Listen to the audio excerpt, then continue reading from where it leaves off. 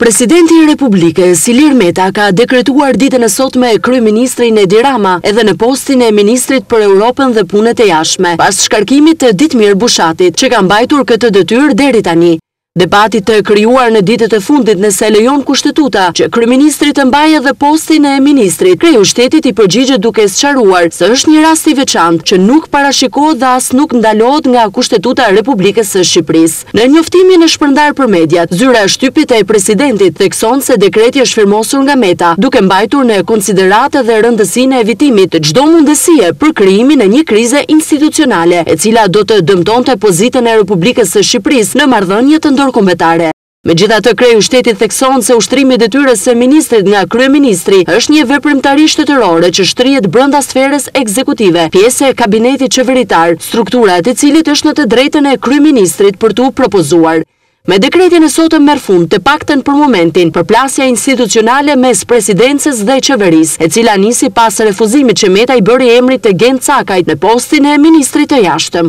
Kryeministri ka paralajmëruar se çështja nëse presidenti ka të drejtë që të kthejë dekretet, do ta dërgojë në gjykatën kushtetuese. Tashmë pritet që në seancën e radhës, që është me datë 21 janar, të firmosen dekretet e shkarkimit të Bushatit dhe të emërimit të kryeministrit Edi Rama, edhe në postin e kryediplomatit të Shqipërisë.